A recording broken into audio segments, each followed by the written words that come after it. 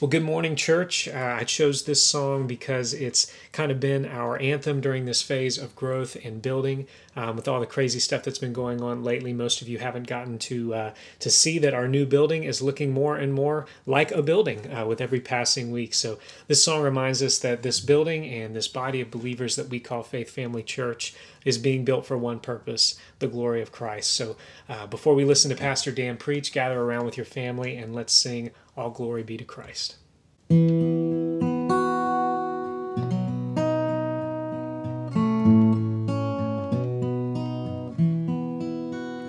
Should nothing of our efforts stand, no legacy survive, unless the Lord does raise the house in vain, its builders strive. To you who boast tomorrow's gain, tell me, what is your life amidst that vanishes at dawn? All glory be to Christ. All glory be to Christ our King. All glory be to Christ. His rule and reign we'll ever sing. All glory be to Christ. His will be done, His kingdom come on earth as is above, who is Himself our daily bread. Praise Him, the Lord of love. Let living water satisfy the thirsty without price. We'll take a cup of kindness, yet all glory be to Christ.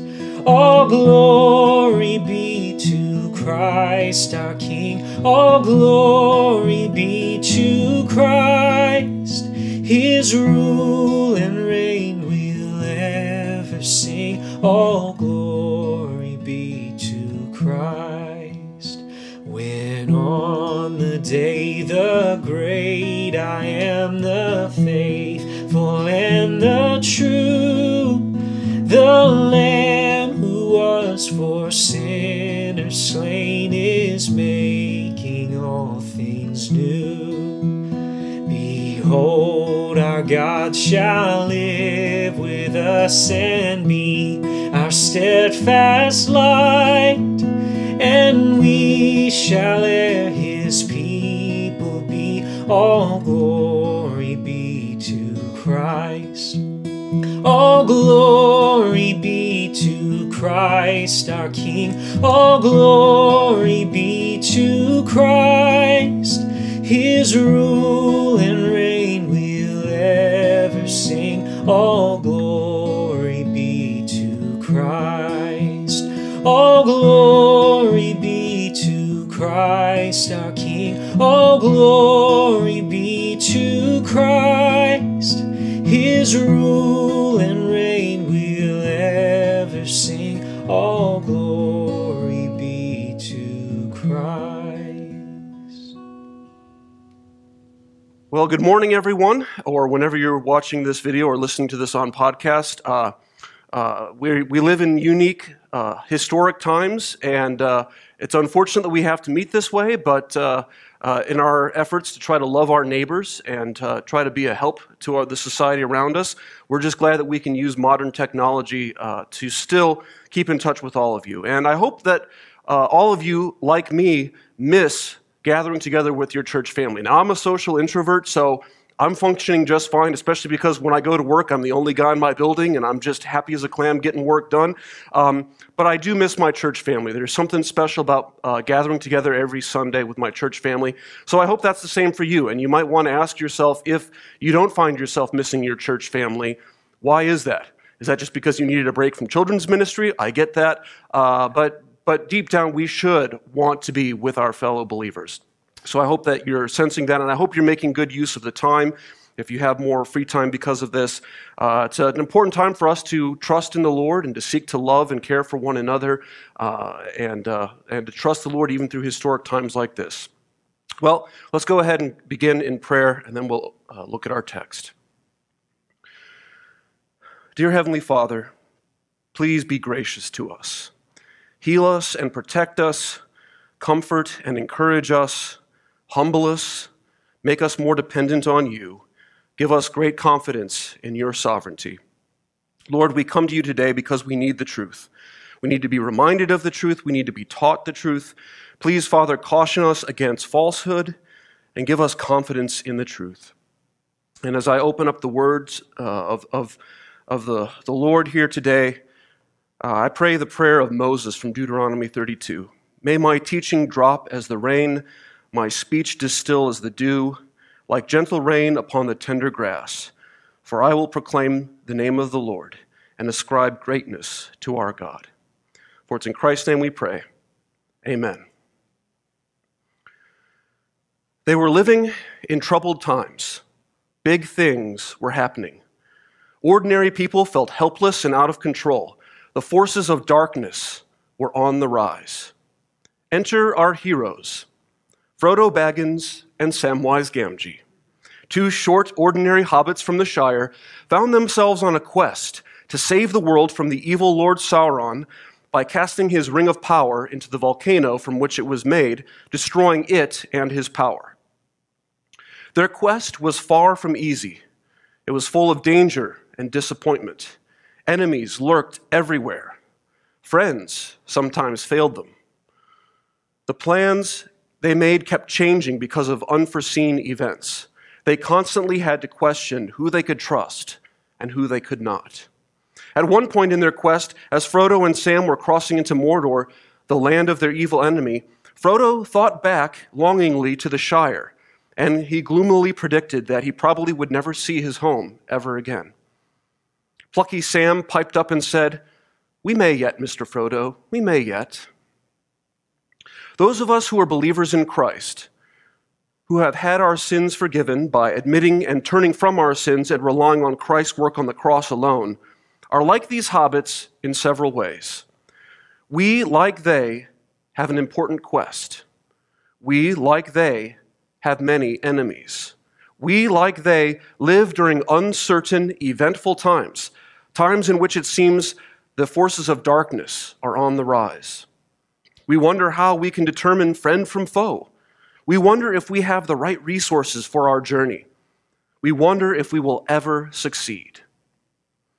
But unlike Sam, who could only encourage himself with a wishful guess that perhaps success and safe passage home were theoretically possible, we can have confidence that we will succeed. Today's sermon is about both caution and confidence. We need to be warned about the dangers that we face, especially from false teachers and false teaching, so that we will be cautious. But we also need to be assured that we will succeed so that we can have confidence. The Apostle John's words in our passage today give us both caution and confidence. Turn to 1 John chapter 2. Now, unless you're listening to this sermon in the car, I strongly urge you to get yourself a Bible and follow along. You'll get a lot more out of this. Well, before we start reading the passage, let me recap our series through 1 John, which we're calling Basics for Believers. John is giving us basic truths about the Christian life. He also uses basic, simple language, yet he often says very profound things. As we've seen, a helpful way to look at this little letter is through a series of three tests for the basic elements of Christianity. You've heard of the periodic table of elements. We've been talking about three basic elements of true Christianity: truth, light, and love. And three tests, one for each element. And if you don't pass all three tests, it's a pretty clear indication that you don't have true Christianity. There's the truth test, things we must believe. There's the light test, the way we must live, or our morality. And then there's the love test, who, what, and how we love. Today's passage has to do with the truth test. People who oppose the truth and people who have the truth. And this passage doesn't just give us more truth that we can test our faith by. It does do that. But it also gives us great confidence in the truth we have received, if we have received it. So please follow along with me if you can as I read 1 John chapter 2, verses 18 through 27. Children, it is the last hour. And as you have heard that Antichrist is coming, so now many Antichrists have come. Therefore we know that it is the last hour. They went out from us, but they were not of us. For if they had been of us, they would have continued with us. But they went out that it might become plain that they all are not of us. But you have been anointed by the Holy One, and you all have knowledge. I write to you not because you do not know the truth, but because you know it, and because no lie is of the truth. Who is the liar but he who denies that Jesus is the Christ? This is the Antichrist, he who denies the Father and the Son. No one who denies the Son has the Father. Whoever confesses the Son has the Father also. Let what you heard from the beginning abide in you. If what you heard from the beginning abides in you, then you too will abide in the Son and in the Father. And this is the promise that he made to us, eternal life. I write these things to you about those who are trying to deceive you. But the anointing that you received from him abides in you, and you have no need that anyone should teach you. But as his anointing teaches you about everything, and is true, and is no lie, just as he has taught you, abide in him. This is the word of the Lord. First, a few observations. Notice how John begins this passage with the word children. This is something we've seen throughout the letter. At this point, it's a term of endearment. He's also modeling Christian love and concern for us. And I think he's also letting us know that we need to listen up. He is an experienced, older man in the faith. He is literally an elder in many different ways. And of course, he's an apostle, and he is being used by the Holy Spirit to write inspired truth for us here. So I think there's also a subtle, hey, listen up, I've got something important to tell you, you children. Also, you notice there's a whole lot of us versus them language going on here. John is talking about two different camps here. He likes stark contrast. You see that throughout the entire book. Us versus them, or sometimes you versus them. He's talking to his audience, including himself. So he's using what we call second person plural. He's talking to a group of people as you, whereas those of you from the South have a far more efficient way of saying that, y'all. He's basically saying, y'all have truth. But also notice the themes of caution and confidence here. We have two purpose statements, two places where he says, I write, and they both have to do with the truth. He says, I write in both verses 21 and 26. He writes to warn and caution about those trying to deceive them in verse 26, and he writes to encourage and give confidence because they know the truth in verse 21. Now, I'm not a big fan of alliteration in sermons just for the sake of it, but I do find it helpful, both as a preacher and as a listener, to have some rational structure to organize my thoughts. So I think we can better understand this passage by looking at 3 A's. No, Sarah, that's not a joke about Canadians. I mean 3 words that begin with the letter A that will caution us and give us confidence. 3 A's. The age, the antichrists, and the anointed. The age, the antichrists, and the anointed. Point number 1, the age. Notice verse 18. It is the last hour. Literally, if you look at the Greek, he's saying the last hour it is. Now, he doesn't say it because he's a Jedi master like Master Yoda. This is a Greek grammatical method to show emphasis. So you put the most important word first in the sentence. The last hour it is. And this is one of many references throughout the New Testament of a theme throughout the New Testament and even the Old Testament of last days or last times. Many New Testament authors refer to the last days. In Acts chapter 2, verse 17, Luke quotes Peter, who says that the miracles at Pentecost were a fulfillment of prophecies about the last days from the Old Testament.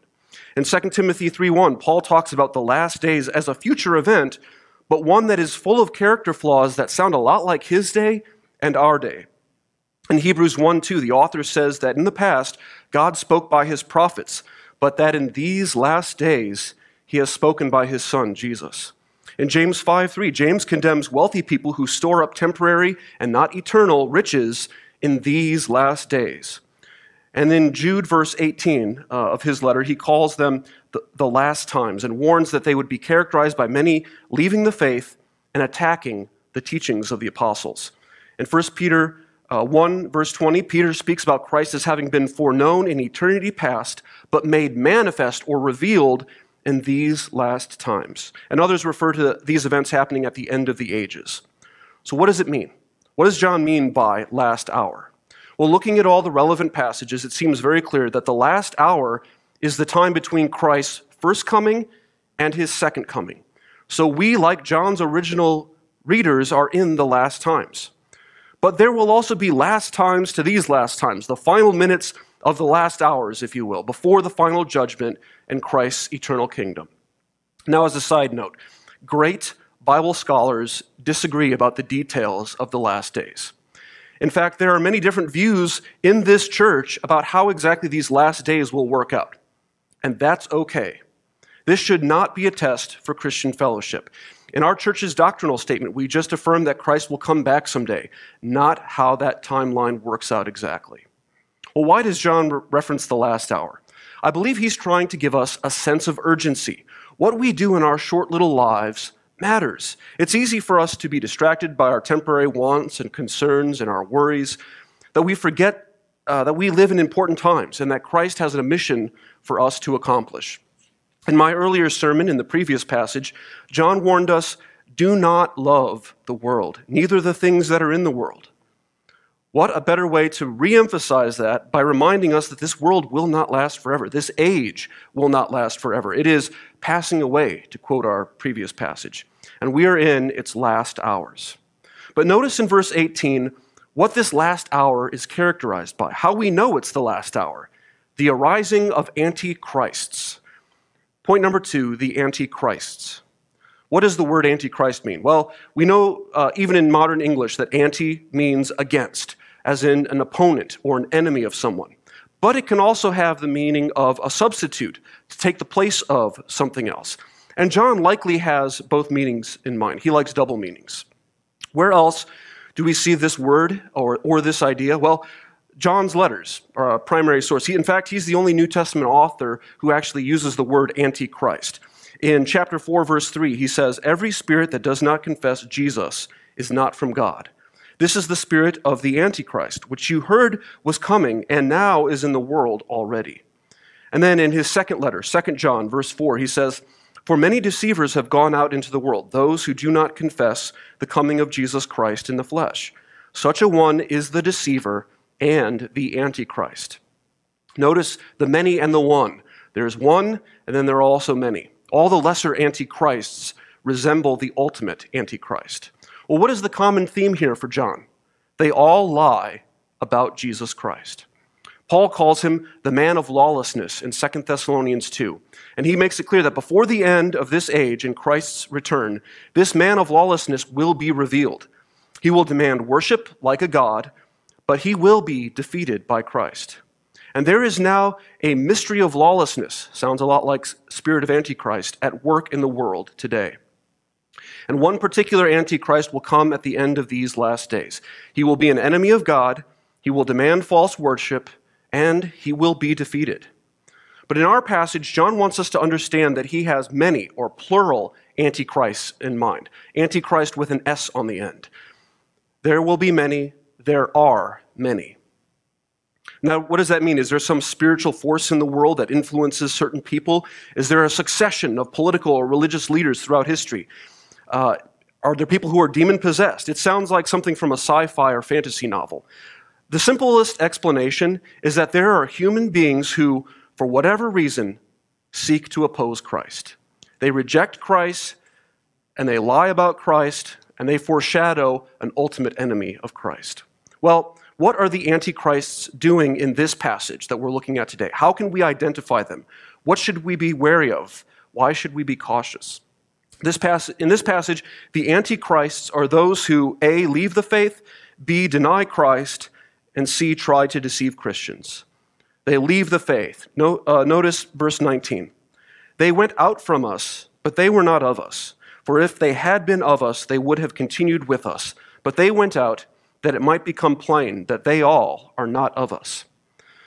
Now, this isn't talking about people who decide to go to another local church because they feel it's a better fit for them. Or It's not talking about people who are going through something very difficult, whether they're struggling with sin or they're in despair, and they just don't feel like going to church. Although that is the worst thing you can do when you're going through something, is to avoid your church family and Christian community. What he's talking about is people who leave the faith. They reject the core truths of Christianity, like the deity of Christ, or the humanity of Christ, the Trinity, or sin, the fact that there are certain things that are right and wrong, or justification by faith alone. They no longer pass the truth test. What we believe as a church and as individuals matters. What we feed our minds on matters. This is why we have a doctrinal statement. This is why we practice church discipline. Well, letter B, they also deny Christ. Look at verses 22 and 23. Who is the liar but he who denies that Jesus is the Christ? This is the Antichrist, he who denies the Father and the Son. No one who denies the Son has the Father. Whoever confesses the Son has the Father also. They deny Christ. In this context, they certainly deny the deity of Christ, that Jesus is God. But they also might deny other things about Christ, or they might just minimize truth about Christ. They might say something like, doctrine divides, but Christ unites. But if you don't know the truth, how do you know you have the real Christ? How do you know you have the true Christ? Letter C, they try to deceive Christians. Verse 26, I write these things to you about those who are trying to deceive you. They are deceptive. They are false teachers. Notice we say try, and John says try here because they will not ultimately succeed. True Christians will endure to the end. The fancy theological term for that is they will persevere. And this is why Kyle and I are very careful about who we let speak here and what authors, preachers, and teachers we recommend.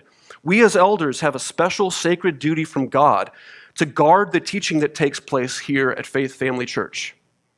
Truth matters. Does it matter to you? Do you know your Bible well enough to spot people who are trying to deceive you? So there are antichrists, people who abandon the truths of Christianity and they oppose Christ in one way or another. But there's another group of people in this passage, the anointed or the anointed ones. Point number 3, the anointed. Well, what does the word anointed mean? Literally, it means to have oil poured on your head. You might think, well, that's kind of weird. What's the significance of having oil poured on your head? Well, the significance is it was a way throughout the Old Testament and other ancient cultures to show that someone was chosen. They were commissioned, sort of like an officer is commissioned in the army today, or they are set apart for a position or responsibility or mission. So if you look throughout the Old Testament, prophets were anointed, priests were anointed, kings were anointed. What does that sound like? Prophets, priests, and kings. Yes, in the Old Testament, there is a special anointed one. He's called the Messiah. Well, the Hebrew word Messiah literally means anointed one. And the Old Testament, there's a strain of prophecies that are talking about one particular Messiah who will come, and he will deliver his people, and he will deliver them from their sins. So in the New Testament, we have the term Christ. The Greek word Christos is basically a translation of the Hebrew word Messiah, the anointed one. And so I don't want to presume on anyone's Bible knowledge, but Christ is not Jesus' last name. It is a title. To say Jesus Christ is to affirm that Jesus is that promised one. Jesus Christ was specially chosen and set apart to be the great deliverer. Only he did not deliver from earthly oppression, at least in his first coming. He delivered from sin all those who would turn from their sins and trust in him alone. Well, seems like a great question to ask, but how do I know if I'm one of these anointed? 2 points, A and B. How you know if you are one of these anointed. A, you've been anointed. Duh, right? Look at verse 20. But you have been anointed by the Holy One, and you all have knowledge. Well, what does it mean to be anointed by the Holy One? I think other passages really help here. 2 Corinthians 1, 21 through 22 says this, and it is God who establishes us with you in Christ and has anointed us, and who has also put his seal on us and given us his Spirit in our hearts as a guarantee. We are anointed by God through Christ, and then we receive the Holy Spirit. Even in the Old Testament, one of the most important anointings of all time, King David, involved the work of the Holy Spirit. In 1 Samuel 16, verse 13, it says this, Then Samuel took the horn of oil and anointed him in the midst of his brothers. And the Spirit of the Lord rushed upon David from that day forward. But even in today's passage, we have an important clue. Look at verse 25. And this is the promise that he made to us, eternal life. Who is the us here? Well, that's the anointed. That's who John is speaking to. And who has eternal life? John states very clearly in all his writings, those who believe in Jesus have eternal life. Or as Paul would put it, those who have faith in Christ have been justified and they will be glorified. So being anointed by the Holy One means having the Holy Spirit living inside you. Now, it's possible here that it's talking about our regeneration, how the Holy Spirit makes people who are spiritually dead alive by his work. But it almost certainly refers to those who have the Spirit living within them, the indwelling Holy Spirit. Now, I think it's important to take a quick doctrinal pause here and talk about the Holy Spirit. He is the third person of the Trinity. We have the Father, the Son, and the Holy Spirit. He is co-equal with the Father and the Son, but his role is often behind the scenes. He awakens spiritually dead people. He helps us understand the truth of God's word. He comforts believers. He indwells, literally lives on the inside of all who believe in Jesus. And he helps us remember the words of Christ. He is a seal of our being owned by God, and his presence in our lives is the guarantee or the down payment that we will one day be glorified. Friends, if you have repented of your sins and placed your faith in Christ alone, you have been anointed by the Holy One, and you have the Holy Spirit living within you. So you've been anointed, and B, you have the truth. Look at verse 20 and 21. But you have been anointed by the Holy One, and you all have knowledge.